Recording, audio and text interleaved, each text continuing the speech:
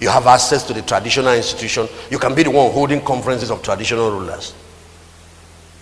Just get one or two that are born again and team up with them and bring in some resource to fund, and they come there. Do you know the part of Yoruba land, a lot of traditional rulers have left Ogbueli, left all of those, gotten saved because of the few that started it.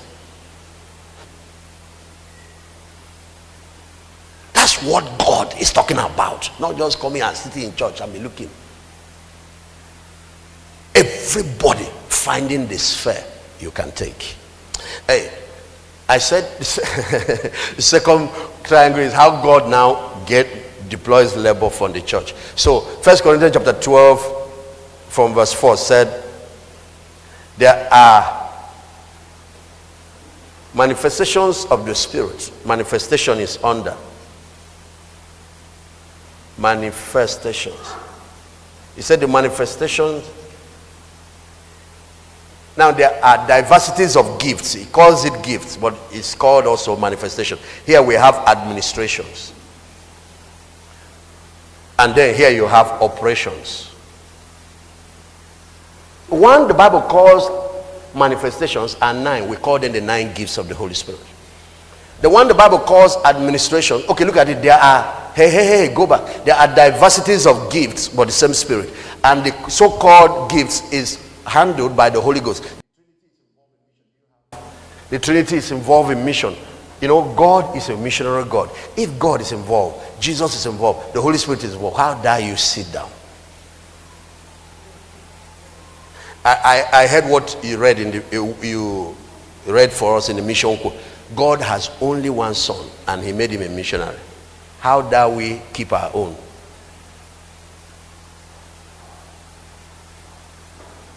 Okay, there are manifestations of the Spirit but is the same Spirit. The Holy Ghost handles that. There are administrations. Lord Jesus handles this part. And there are operations. The Father handles this one. That is how God is revealed in the world. Now the ones we call manifestations are 9. 9 gifts of the Spirit. The ones we call administrations are 5. They are called fivefold ministries. Apostles, prophets, evangelists, pastors, and teachers. Everybody is not called to that. There is another area, the ones you call operations. There are 7. There are 7 of them. If I read this place where it's written in Romans chapter 12, every one of them matches one of the 7 mountains of society. For example, you have he that teacheth is calling to education. It's different from the fivefold ministry office of a teacher in the church. When the missionaries came, teachers used to know that they are actually another arm of mission. Sometimes when they were sending, they send some to pioneer school, some to pioneer the church. They used to see teaching profession as a humanitarian profession or ministry. I know we have told this spirit of capitalism from America has capitalized everything. I'm not saying you shouldn't be paid, for the laborer is worthy of his wages, but it's a ministry. He that giveth, he should do it with cheerfulness. He that giveth is the ministry of wealth creation. Creating a lot of wealth, yet being able to release it without any string attached to fund mission, to drive social endeavors, and to help the kingdom of God advance. There is a ministry of business. It's a ministry. He that ruleth, government. Okay, look at Romans chapter 13, where that's scripture on honoring or submitting to those in authority. 3 times there he said there are ministers of God. 3 times it is stated there are ministers of God. There are different type of ministers from the one I'm doing now. Their own, they are allowed to carry sword. You see how we are here? They are outside protecting us. That's an arm of government. Police is in government. The one that sits in court that puts some people in prison is in government. The executives like the governor and co are in government. The ones that make law are in government. All of those things that are doing are very important. God plans for his people to go there. If we want righteous laws to rule our society, or when they want to declare law to legalize gay, there will be enough evangelists in that place to stop it and re-engineer the National Assembly or the State House of Assembly. People have to answer the call to that place. That's what people like William Wilberforce did, the founder of Salvation Army. They went there and used the law to stop slavery.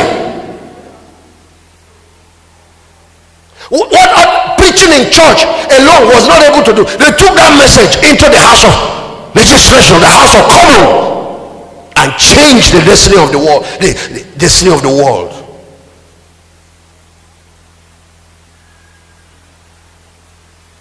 He that showeth mercy, social services.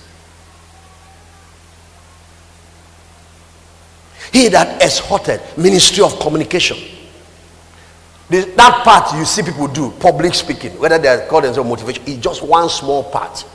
The communication ministry involves using all those avenues, from printed media like they used to do in the Bible time, to now all the latest technologies that are here to reach a wider audience. We call it mass communication. Don't just go on personal one-on-one, step into the mass type. You can shape a whole nation.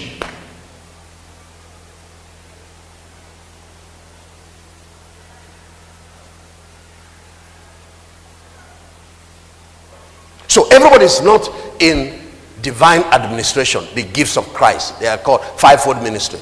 When Jesus ascended up on high, he gave those gifts to men. Everybody is not there. There are apostles in government. There are pastors in the marketplace. There are evangelists in the education sector. There are apostles in the social sector. Through this triangular strategy, God is able to reveal himself to the nations.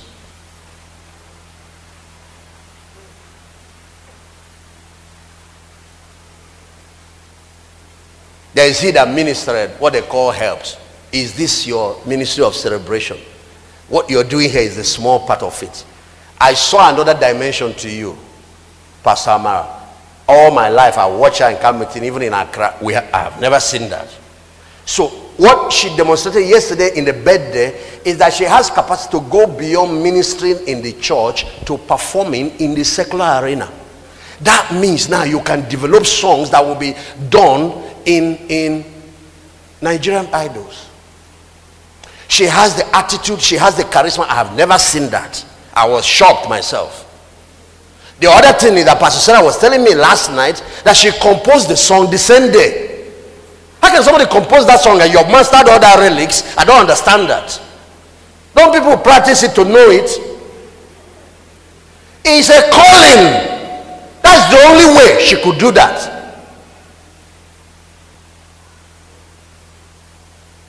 You write songs beyond worship, because I'm telling you that there are other mountains. You write songs targeting the mountain of family, songs that will heal marriages, songs that will stop divorce, songs that will stop promiscuity, songs that will target the children and talk to them about submission to their parents. Another person comes up with songs targeting the political sector, songs that will help government of nations realign their heads, songs that will help create national integration and love Nigeria, songs that will help destroy this divide between tribes and help unite the nation, songs that will. You can write songs targeting the business sector. You can write songs just like a minister is giving a message targeting. The issue about that ministry is the message you are delivering. It's not the beat that is the problem, it's the message and then the pictures you are showing. And that industry can destroy a society and can corrupt a whole nation, can corrupt the whole world. You see something like sports that have become religion to some people. This thing again, this entertainment industry, the kind of influence these people wield, if they use it, and when it's not,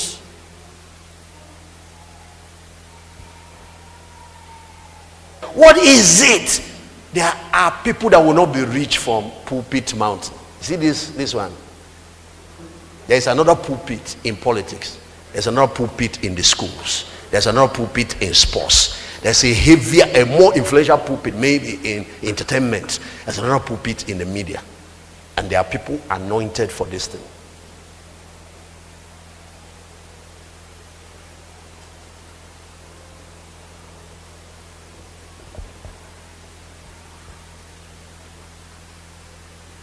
75 million Christians is what we have in this nation. Whether they are nominal or real, at least that's your market. Plus the fact that because of the influence that the other people on the other divide, they listen.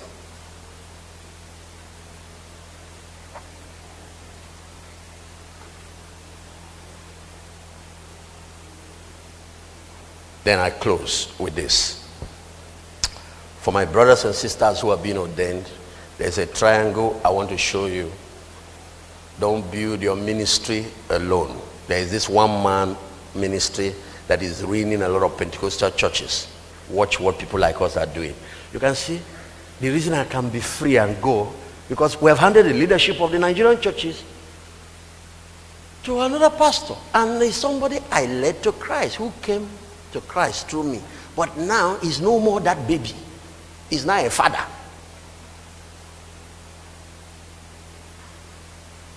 If we don't believe in the gifts God has placed in others, we destroy the plan of God and hinder it. You just do this, your one-man thing, limits the growth of the church and the influence of the church in the world. There is a triangle of ministry leadership. I'll show you. Spiritual leadership has a triangle. Spiritual leadership.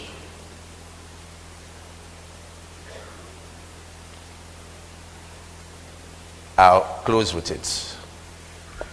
And the same thing with you. Whether you go to government, go anywhere, set up this kind of structure. Don't do it alone. First is leadership. You need leadership.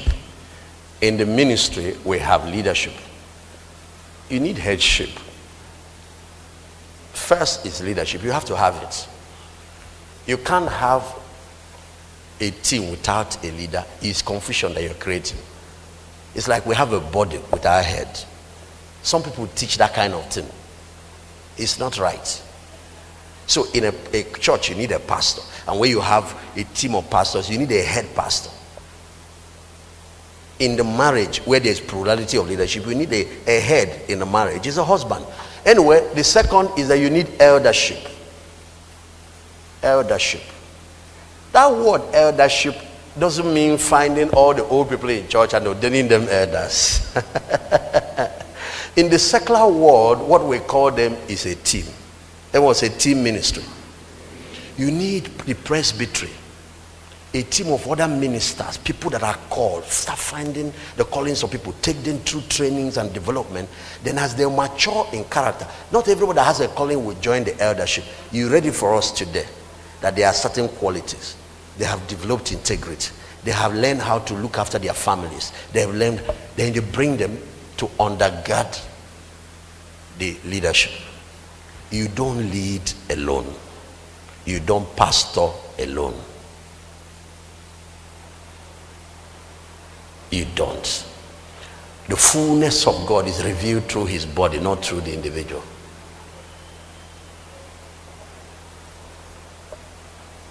There is corporate wisdom. There is corporate anointing. There is corporate grace. There is corporate wealth. We call Commonwealth of Israel. You do alone. You're only going to be running on your own gasoline, your own personal gift, to the detriment of the church, because God placed all the other gifts that the church needs.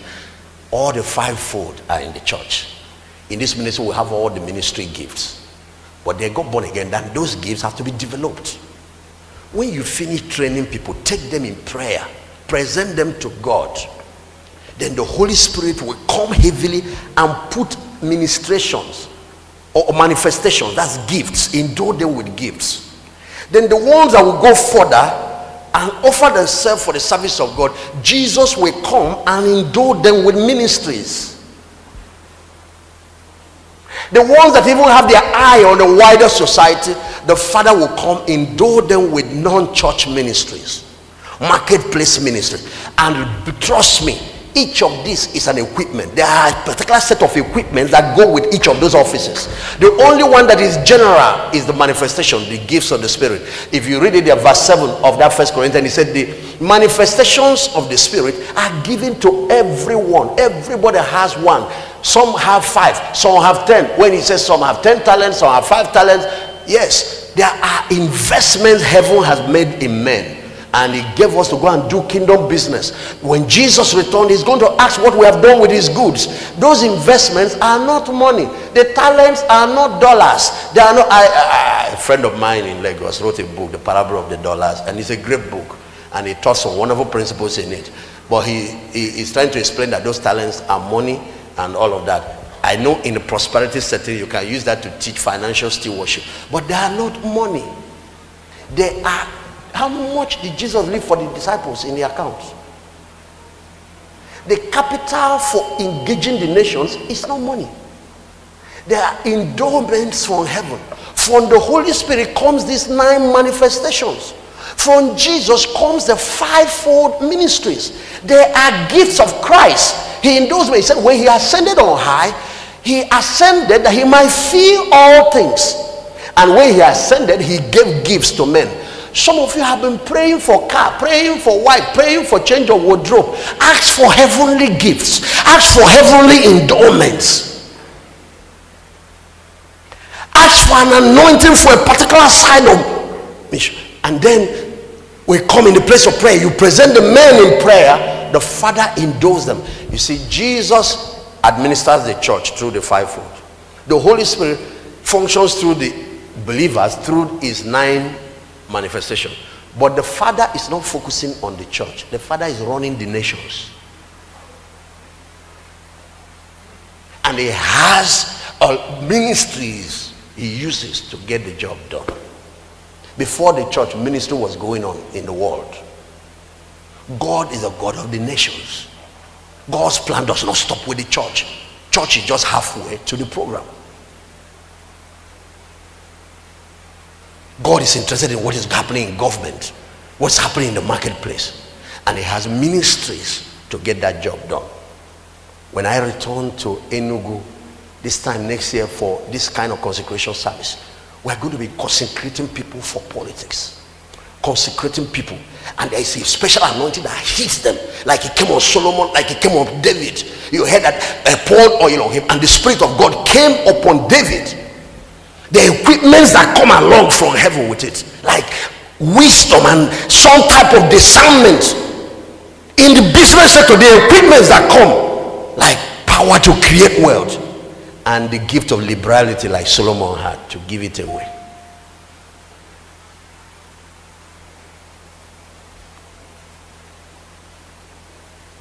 Don't lead alone. Create eldership, team of leaders, spiritual leaders. If you want your ministry to be established. People that have integrity, people that have those qualities, people that have matured.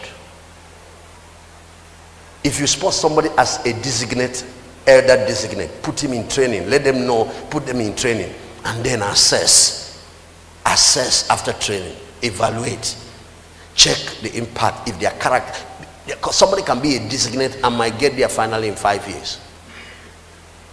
Don't put novice. Don't put people that have not conquered themselves. They will turn it into dictatorship. And then you have to have followership. But really, this, I want to use the word, write that word, followership here. But really, let me tell you what I mean by that. Lay ministries. Don't see the people as just members. See them as God's agents to go and change the world.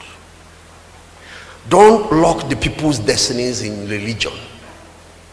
Invest in developing their ministries and then release them to the world.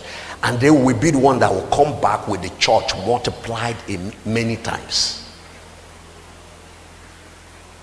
Not just members to be warming the seat. Because that's where the highest number of God's army formation is hiding. And that's why the Holy Spirit gave gifts to everyone. And if they convert more, as the need arises in their mandate, he will give them more. Because you can convert spiritual gifts.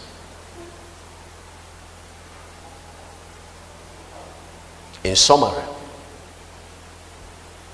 I said this to the pastors that have been ordained, and even those of us that have been ordained.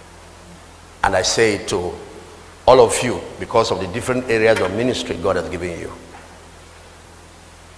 This thing called ministry is stewardship. Everyone say stewardship. It's trusteeship. God trusted you with the word of life. God trusted you with human lives. God trusted you with leadership in his body. It's stewardship. There are two things that is not, and that's what is ruining certain members of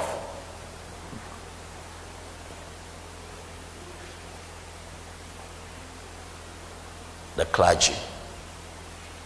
And not just members of the clergy or men and women that God has called into ministry, but even many people that God have called to different things in life. Ministry is stewardship. The first thing is not ownership. The kingdom forbids the spirit of ownership. Don't carry that attitude to your territory. Maybe you built a church or you started a circle. You say, my church. You don't own nothing. In the kingdom, the principle is you have access to everything, but you own nothing. I want to say it again. You have access. That's like the scripture says, all things are yours, but you own nothing. Who has the ownership? The earth is the Lord's, and what? And the fullness thereof. If you want to really know how much you own, explain to me how many cars you came here with when you arrived. Explain to me how many clothes, suits you came with. How many shoes you came here with. How many houses you brought here. But okay, you made them here, and now you are being entrusted by God. He can trust you with certain, and he has blessed you with this to manage on his behalf, administer on his behalf, and you get the idea that is your own. Let me also ask you, how many cars you are taking where you are going? How many houses you are going to take with you? And for those who think they own members, how many of them will you take?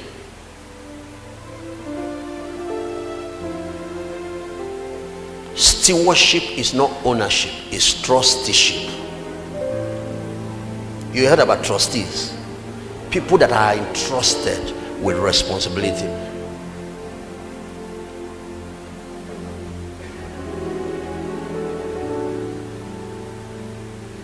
The second thing it is not is lordship.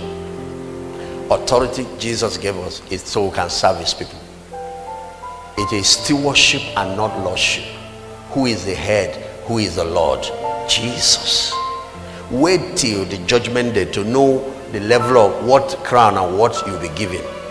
Until we get there, we are servants. So the culture of the kingdom is servant leadership. If you see the difference this makes when you imbibe it in the way you do ministry, if you see the amount of issues it's going to solve for you.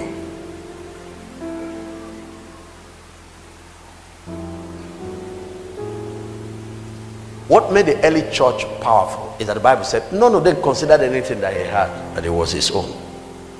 So whenever it's needed, whether it's in the service of God or in helping them, they bring it. Because that's the culture of the kingdom. Ephesians 2 said we've been called into the commonwealth of Israel. And the Bible said we are joint heirs with Christ. Everything that he has, everything that belongs to him belongs to us. God puts it in my hand so I can manage it. And in stewardship, he requires faithfulness. but he requires competence. Two things Jesus will judge us. The scripture uses this word, wise and faithful servant. So it's going to say, well done, wise and faithful. Most of his parable will start, who is that wise servant who his master has put in charge over his goods? Some translation in some places will now use the word good and faithful servant. That thing he calls good is competence. What he calls faithful is character. A person that is trustworthy. You plant church, for the day you're planting it, have it in your mind, you can leave it just like this. Anything. And God gives you a car, for the day he gives it, know from that day that you can give it away. The owner, the Lord, can demand for it. I even want to say this in finality. Our pastors' wives, brothers and sisters, a lot of people are marrying people in ministry, and it's the same thing with your own private life, your family life. Let him that marry also operate like he is not. Don't own your husband. Be a steward of that man. Don't own your wife. Be a steward. Don't own the children. You are not the owner of those kids. You are a steward, and you only have till they are 21 to manage them all. After, God will collect them from you and start doing what he wants to do with them in the world. He might collect some to be president, he might collect one to be a pastor, and you can't stop it. The day he reveals his call to that child, you know, they had their time when they were managing Jesus. Baby Jesus, sucked breast, baby, ooh. One day they came to collect, he said, didn't you know I will be about my father's business? What are you people disturbing? But he was still 12, because at 12, teenage age, you still need to. So he followed them. 30. He abandoned the carpentry shop and the business, went full blown into what is called. One day they say, your mother and your brothers were there, standing outside. He said, who is my mother? Who is my father? I'm not a baby anymore. They had their time. Now, I'm sure probably Mary hears it, it strikes her heart. What kind of child is this? I've lost this boy. You haven't lost him. You haven't lost him. Who is my mother? Who is my father? Said, anyone that hear the word of God and do it, they are my mothers, they are my sisters, they are my brothers. This is time of destiny. You know what some parents don't know? They don't know when the change has occurred. They still want to come to a young man that has just married and be controlling his life and ordering his wife around like when he was that tiny teenager. Junior, come here. Come with your younger sister. Stand there. You go to a married man's house. Didn't you read your Bible? So shall a man leave father and be united to his wife, and the two shall become. Free your wife to become all she can be in God's hand. It doesn't stop you from being. Free your husband to become all he can be. You are now the Lord of the church. If a man goes to preach, he must come to fall on the ground and beg you. They beg you for doing ministry. They apologize to you. You are now God. All souls are mine, said the Lord. The souls of the Father, the souls of the children, and any soul that sinneth shall die. Ownership is God. Lordship is God. Ours is stewardship. Bow down your heads, let's pray.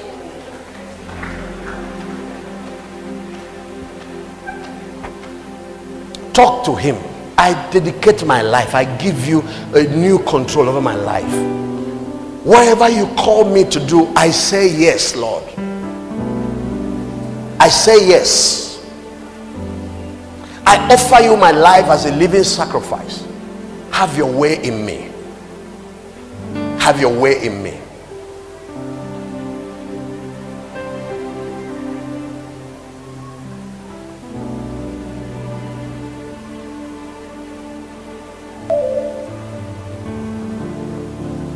Have your way in me.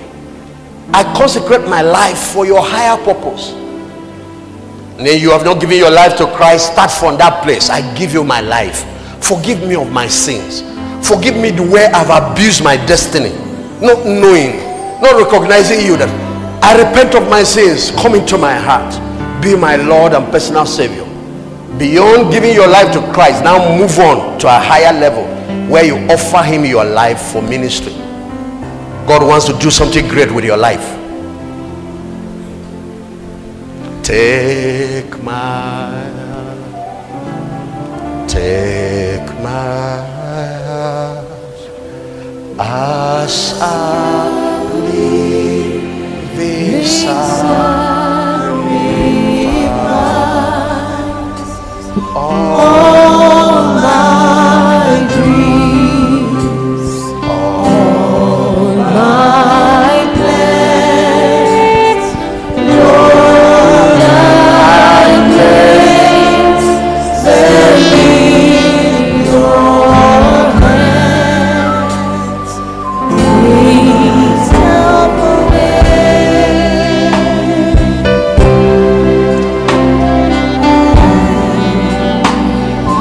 Give myself away So you can use me. I give myself away.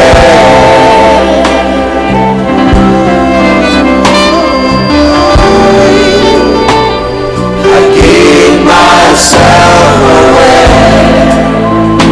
so you can use me. Amen. But just once, my life is not my own. To you I belong. I give myself to you. My life is not my own. To you I belong. I give myself